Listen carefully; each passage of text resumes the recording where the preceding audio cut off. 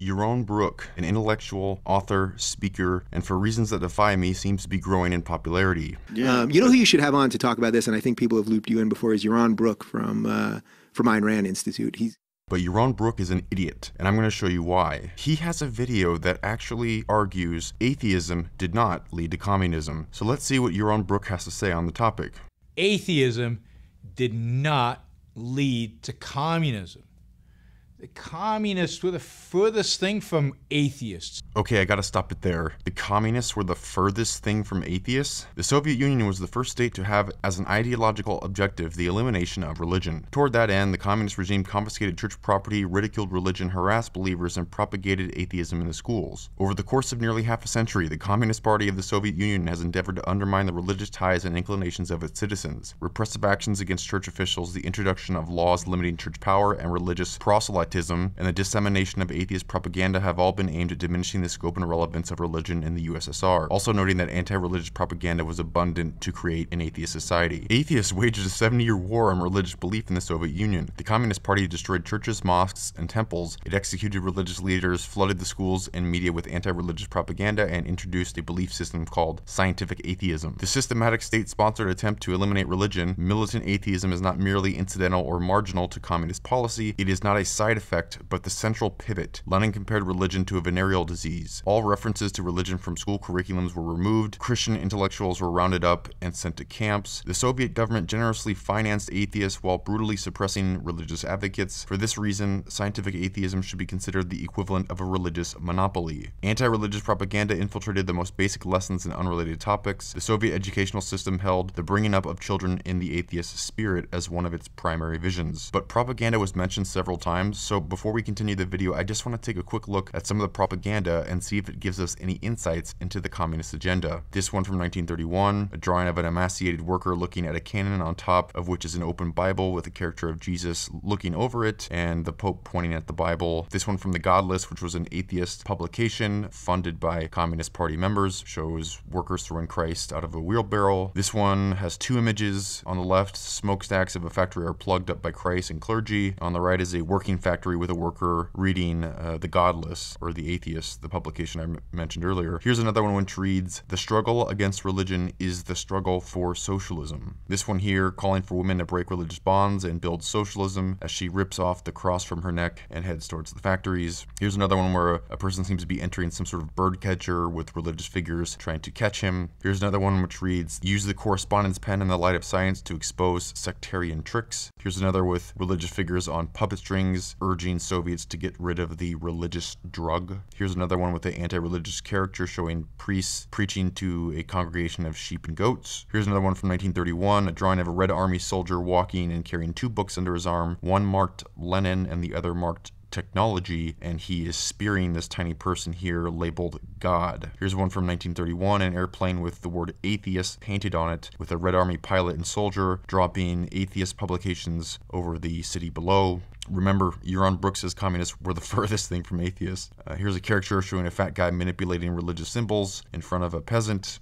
This one from the 1920s, a Bolshevist woman liberated from domestic slavery and the prejudices of religion. Here's one of a church with two priests on the roof waving incense burners, and peasants are entering the church with large bags and livestock and exiting with nothing. Here's another one with a boy bearing a banner extolling world atheism stocks all over the globe. Here's another from 1930, a caricature of a capitalist holding a Bible as he sits on top of prisoners. Here's another from the early 30s, an old woman pulling a young girl by her braid and pointing to a church with an old priest looking out the window here and ringing the bell because religion is so creepy and awful. Here's another from 1930, a hammer coming down hard on an old Russian calendar with religious symbols and pages flying out of it. And then below is a satirical poem criticizing the old calendar and urging the use of a new one because the old one is based on Jesus. Here's another from 1930, from The Godless, a machine dumping religious figures into a pit. Here's another of a peasant burdened by carrying an icon of a smiling Jesus by a rope with a Russian Orthodox cross hanging from it, and an excerpt from Lenin, Ridicule and Religion.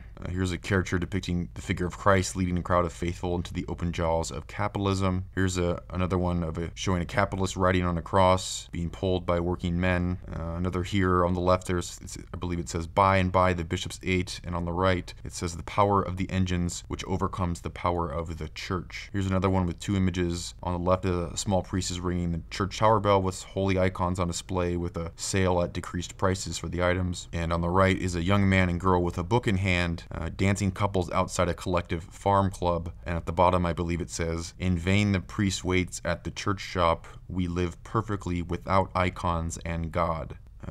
This one has selected passages from the church teachings about the inferiority of women. Know you're foolish to search for the heavens. Remember, how did you live in the past? The working woman is a comrade. Throw away your belief in priests and God. Here's another one with the anti-religious character depicting peasants weighed down with icons, candles, and chains. This one from the 1930s that reads, for the industrial plan for completing a 5-year plan in only 4 against religion. Here's another one depicting God being responsible for all the plagues of the world. Here's another one about destroying the backwards religious traditions of the countryside and spreading scientific learning. And there's a bunch of these stuff. There's a bunch more. I don't know what all of them say, but you get the point. Communists really hated religion, but I wanted to show this first because I thought it was interesting, and Yaron is going to make a comparison between religion and communism to try to make them seem the same. So just keep this in mind, but let's let Yaron continue. The communists were the furthest thing from atheists. Atheists in the sense of respecting reality, respecting reason, rejecting faith, rejecting mysticism. The communists were mystics through and through. They were mystics of the collective. They had nothing to do with reason. They were all about emotion and faith. Communism is not an atheistic in the sense, again, of secular, which is in a sense reality-oriented. No, they wanted to reject reality for some vision that some collective called the proletarian held in their minds. There's a lot more in common between Christianity and communism than there is between communism and atheism. Atheism, again, is understood as reality orientation, as fact-based, as reason-based. Okay, so he says a couple things here. He finishes with saying atheism is understood as fact-based and reason-based. Atheism is not any of those things, despite him saying so, but this is something he does a lot, and you'll see this recurring throughout his arguments, is him positioning atheists as the beholders of all reason, and religious people being without reason. So when he says communists had nothing to do with reason, that pretty much disqualifies them from being atheists, because all atheists love reason so much, as opposed to those religious folks who were basically reasonless. This sentiment, however, was also shared very much by the communists, because they were also atheists, like Yaron Brook. Scientific atheists believed that their technological and scientific success would obviously disprove the validity of religion, because the two are fundamentally the opposite. Official Soviet ideology stated that religion exists where knowledge is lacking, and religion is opposed to science. In 1932, the Leningrad Academy of Sciences started setting up museums, the first being the Museum of History of Religion and Atheism. In the first 20 years, they set up hundreds of these museums of atheism. The displays were based on the idea that all religions were similar superstitions, which they demonstrated by juxtaposing idols, fetishes, Christian images, and objects of witchcraft. The museums characterized religion, ridiculing and satirizing the Bible. All Soviet museums shared a single clear ideology and mission, the establishment of socialism. One important part of that mission was the drive to destroy religion. Atheist propaganda and the struggle against religion began immediately after the Bolsheviks seized power in 1917. Leninists argued that the party should actively help to eradicate religion as a vital step in creating the new Soviet man. And he talks about the communists being mystics like religious people, but they made the same arguments. They said the same things as Yaron says. Similarly, scientific atheists thought that atheism was empirically proven because God remained unseen, or because certain religious stories were scientifically inconceivable. The president of the League of Militant Atheists explained that past attempts to free humanity of religion failed because they were insufficiently scientific. He promised that the Soviet state could remedy past failures through the promotion of a clearly defined scientific atheism. He predicted that there could be no doubt that the fact that the new state of the USSR, led by the Communist Party, with a program permeated by the spirit of militant atheism, gives the reason why this state is successfully surmounting the great difficulties that stand in its way. So the Soviets weren't mystics, they were materialists like Yaron Brook. They hated the mysticism of religion, but let's keep going and see what else Yaron has to say. So, in my view, if you just look at morality, Christian morality is, or religious morality broadly, why pick on the Christians? Religious morality generally is based on sacrifice of the individual to God. But it's still sacrifice of the individual to some entity that this individual has no knowledge of, no explicit knowledge of. He can't see it, he can't touch it, he can't feel it, right? But he's expected to sacrifice, to do his commandments, to follow God's wishes. Now take a communist. You're supposed to sacrifice for what? For a proletarian. Anybody seen a proletarian? Anybody felt a proletarian? There's no such thing as the proletarian. It's just a random characterization of a group of people that don't really actually exist. It's a group. Is there an entity? Is there consciousness that the proletarian has? Who benefits from your sacrifices? Is it any particular proletarian? Ooh, that's no good. That would be selfish. It has to be the proletarian, the group, the fuzzy collective. It doesn't exist. There's no such thing as a collective called the proletarian any more than there's such a thing as God.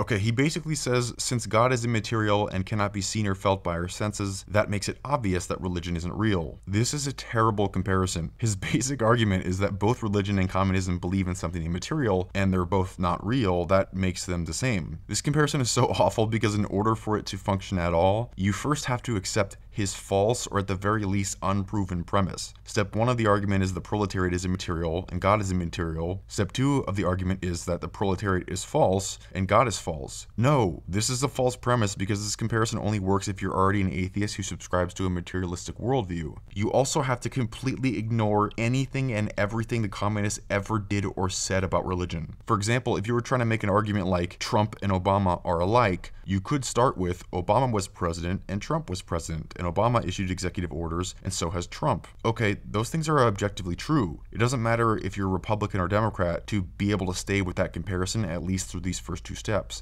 But in Yaron's case, his analogy can't even get that far because he requires you to subscribe to his materialistic worldview, because if you don't, his analogy completely falls apart. Not so coincidentally, so were the communists who, like Brook, prescribed materialism because they were atheists. Stalin even wrote at length about this official Soviet position called dialectical and historical materialism. Dialectical and historical materialism is the world outlook of the Marxist-Leninist Party, but let's continue.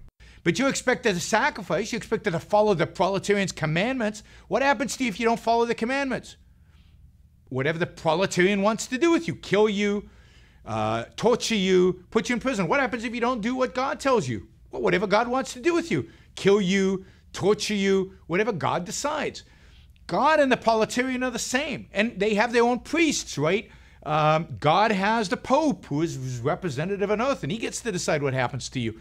The proletarian has Lenin, and Lenin gets to interpret the will of the collective and apply it to you. There's nothing atheistic about communism. This is a thoroughly religious idea.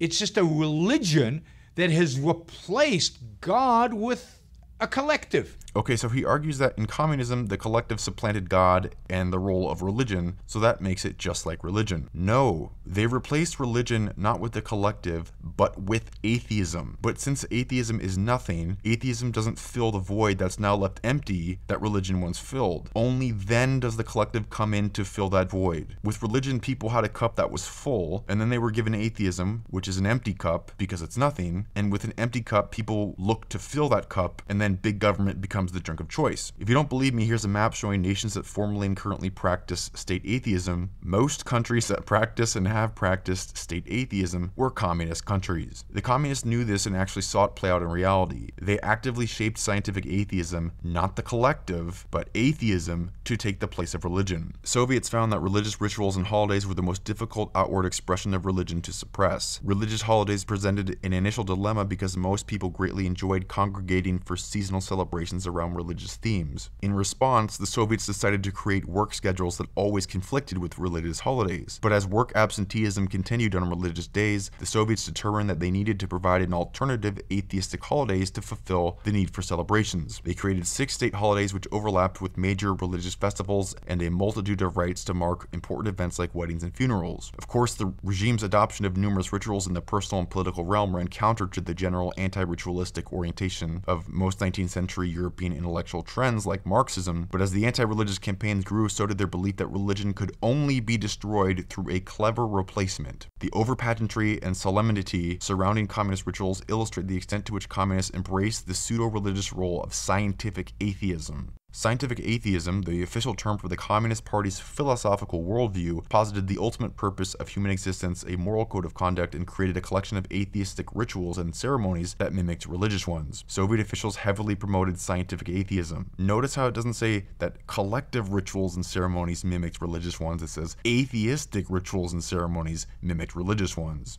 First, the doctrine of scientific atheism was itself problematic. It confusingly claimed to be a science while abandoning scientific methods altogether. Actual scientists avoided the topic of religion and produced no work which could verify the science of atheism. Second, scientific atheism replicated religious ceremonies, rituals, and produced a new communist sense of the sacred as an alternative to religion. This simply confused the population, many of whom mistook scientific atheism for a new religion and not an exit from religious belief altogether, so that even those few who wanted to believe in the ideals of atheistic communism simply ended up praying to the gods of Lenin and Stalin. Under communist rule, religious regulations shifted dramatically from czarist policies which favored the Russian Orthodox Church to policies which repressed all religious activity. As a substitute, the Soviet regime established an official atheistic replacement for religion. In this way, scientific atheism became the new religious monopoly of Russia. So Yaron argues that collectivism is just a religion that replaced religion, so it's not atheist, see? No, scientific atheism replaced religion. They pushed atheism because it was a gateway drug to collectivism, because atheism is incapable of fulfilling that desire for a greater purpose, and so the collective eventually becomes the replacement, but only after atheism. That's why they pushed it and shaped scientific atheism to replace religion, not a collective religion. But let's continue.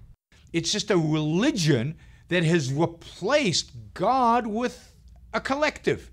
But it's the same faith-based, it's the same authority-based. It's the same idea of having a representative on earth that you owe everything to. It's the same altruism and sacrifice, one to God, one to the collective.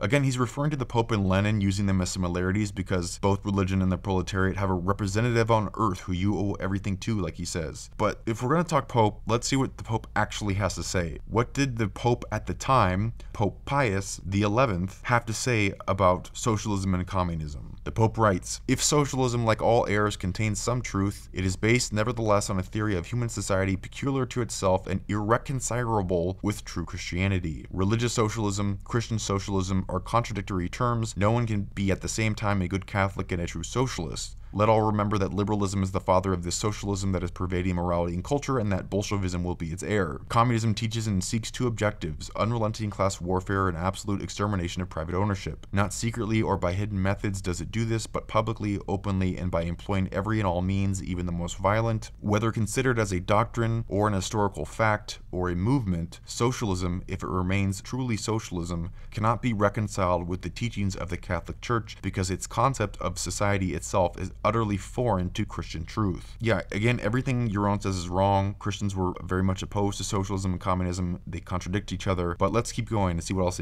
he has to say. It's the same anti-individualism. You're not an individual in religion. You're part of, God's servants. Here you're not an individual. You're part of the proletariat. You're part of the bourgeoisie. You're part of something. There's no individuals in communism. Okay, so he basically says that there's no individuals in Christianity, just like communism. This is actually kind of funny because someone who says this doesn't know anything about religion or Christianity. It's kind of like how people who seem to be the most outraged about gun control seem to know little or nothing about guns. It's the same with atheists. Christianity is not a collective enterprise. The group cannot save you. You cannot be saved by proxy. Only you can save yourself. And the Bible talks repeatedly about the individual's relationship with God and how God loves and knows and cares about all of us individually, not as a collective whole. It's the complete opposite of communism. Atheists not knowing anything about religion isn't new. Atheist proselytizers had little or no knowledge of actual religious doctrine. In fact, a visitor to the Soviet Union in the 60s reported that no atheist ringleader has ever dared to allow those under him to study the Bible, even for the purpose of spying out the enemy's territory in order to more easily conquer it. The lack of any intellectual interest in scientific atheism left the work of anti-religious propaganda to individuals who knew little about religion or science, and they displayed their ignorance through an inability to properly impart what scientific atheism meant and how to explain the world. The intellectuals who are pushing atheism get embarrassed with difficult questions, for instance being asked, why are our youth so rough? Why have we so many neglected children? These are wounding questions in a communist society where there should be no laziness or neglect. Sometimes members of the audience point out that recent discoveries in physics are incompatible with the official materialism, or that men are able to perceive only phenomena but not the essence of things. Faced with such questions, the propagandists are completely at sea. Alright, let's keep going. And fundamentally, there's no reason. Reason is an attribute of the individual. So if there are no individuals, there's no reason. But it requires your own judgment, your own evaluation of fact. You can't have that with religion. God is the final authority, not you. And the priests to interpret God are the authority, not you. What if you disagree with God? Who's right? You can't. That's the whole point. You can't apply reason. You can't apply reason. And yes, they want to have their cake and eat it. So in religion, you have some reason. But no, at the end of the day, you don't. At the end of the day, what God says, however you evaluate where you get that knowledge of what God says is, that goes. No matter, you think the earth is round? No, God says it's flat. And God has to change his mind for you to be right. And, that's what happened when the Catholic Church at some point decided, no, the earth is round and God always thought that. Yeah, right. The same with communism. You have an opinion? You matter? Your views matter? Science matters? Oh, the proletarian has to think of this. The proletarian has to invent this. You can't invent it. There is no such thing as reason. Okay, so he says a couple things here. He says, with religion, there's no such thing as reason. And atheists do this a lot. They try to pit reason, logic, and science against religion as opposed to each other. And one of their favorite examples is the one Yaron uses, which is the Galileo example. So the communists did this too. A particular theme of the anti-religion campaign was the idea that science had disproved and was rapidly replacing religion. It works by setting up science against religion. One of the main features of St. Isaac's Leningrad Museum was a great dome to demonstrate the rotation of the earth and a large painting showing Galileo before the Roman Inquisition. The Atheist Museum showed a statue of Galileo in chains, scholars thrown into prison or executed, all because the priests see them as redoubtable enemies. So because the Galileo example is used a lot and the whole story isn't told, I want to play a quick clip. The myth is that here was Galileo, the great atheist scientist, making vast progress, and the ignorant church was opposing him. When the reality is Galileo was a believer when he started and when he finished. And the church weren't the first to criticize him. It was the Italian philosophers. Why? Because they bought into Aristotle's idea that the earth didn't move. Everything moved around the earth. And the church thought that the Bible said the same, so they jumped on the bandwagon. The irony is, here was Galileo who believed the Bible, and he was right and they were wrong. And it was the whole worldview of the scientific establishment and philosophical establishment, with the church hanging onto the Catholic Church hanging onto their coattails. But what it needs to be seen as to what it is, Galileo was actually introducing a more biblical worldview into it. And he was right in challenging the domination of Aristotle. Now, the equivalent today is Aristotle has been replaced by materialists. It's not that they believe that the earth doesn't move anymore, but they believe there's nothing but earth in the universe, so to speak. There's nothing but material. And that is being challenged. The irony is then and now that Galileo, the believer in the Bible, was right. Yeah, it wasn't just the church against Galileo, it was also the rest of the scientific community. But Yaron also says that you can't have reason with religion, which is really stupid, because we only have science because of religion. That if you go back to the scientific revolution, to Kepler and Newton and Boyle and Galileo, these early founders of modern science were operating out of an explicitly theistic framework. Newton always gets tagged as being the author of the great mechanistic universe, but his understanding of gravity was profoundly anti-materialistic. This is the fundamental law for Newton, was gravitation. He thought it was absolutely mysterious that there would be action at a distance, that there would be a force transmitted through empty space from the Earth to the Moon, for example. And in the end, he thought that gravity was only explained as an expression of God's, quote, constant spirit action. So the theistic view of reality that gave rise to modern science in the period we call the scientific revolution was incredibly fruitful. All of the founders of modern science were theists, not atheists. But according to Yaron Brook, they are all reasonless because you can't have reason with religion. Only through theism could the field of modern science have ever been discovered, because theists believed the world was organized and rational, constructed by a rational being, which inspired them to discover the principles by which the universe or the earth is governed. There are countless scientists, philosophers, mathematicians throughout all of the world's history. Nearly all of the major discoveries of science have been done by theists and not by atheists. So clearly, religious people have reason. But let's continue. Communism is a religion. Fascism, if you look at the fascist ideology, particularly Nazism, it's a religion. It's a religion that replaces race instead of God and the proletarian. It places it, and it's all about faith and following commandments. Faith, following commandments, ain't atheistic. Those are religions. They both have faith and commandments. Commandments are just rules. None of us live in anarchy. We also all have faith in things. Yaron has faith the scientific laws will be the same tomorrow as they are today. He has faith that strictly material processes can create consciousness, despite that never having been seen or demonstrated anywhere on Earth, ever. But this is what Yaron Brook does. His parameters for why religion and communism are alike are extremely broad, because if he gets more specific, the entire comparison falls apart. It's like saying Ronald Reagan and FDR were the same because they were both presidents and signed bills into law. Don't bother examining them any closer than that. But this nonsense and this inability to actually make an argument was common among atheists in the Soviet Union as well. In attempting to provide an alternative to religion, scientific atheists were unable to construct any clear or resounding message. On the one hand, they hoped to demonstrate that science was opposed to religion, but their scientific proofs, like showing that God did not live in the sky, misjudged the meaning and intent of religious explanations. On the other hand, they demanded an unquestioning faith in atheism without any real evidence for atheism. The line between faith and science became blurred within the doctrine of scientific atheism, which demanded a holy reverence for non-scientific ideas masquerading as science. Okay, let's finish up here. So just because somebody says, I don't believe in God, doesn't make them an atheist. An atheist is somebody who believes in his own capacity and in reality, in his reason and in reality.